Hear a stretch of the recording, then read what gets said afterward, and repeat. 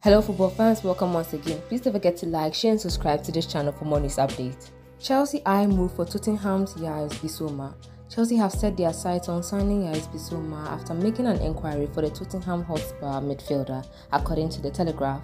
Following huge spending in the summer, Graham Potter's side have also been extremely active the winter window, having brought in Mikel Madrid, Joe Felix, Benoit Bichel, David Datro Fofana and Andre Santos.